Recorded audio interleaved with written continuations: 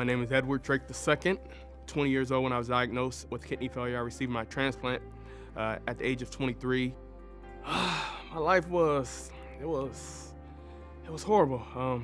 Everything that I worked so hard for, both in the classroom and in athletics, I just came to an instant halt. After I got my transplant at 23, I knew I was rushing against time.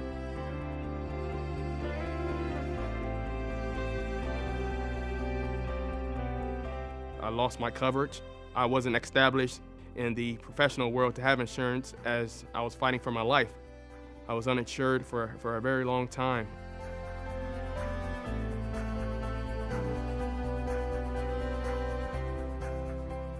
If Congress would extend this coverage, it'll be extremely life-impacting for a lot of families, as it would take the burden off of families or individuals who are fighting for their lives and trying to continue to fight for their lives after their transplant. We received our gift of life. We received this precious gift, and hopefully we're making good with it. But if we can make a difference, and my favorite word, why not?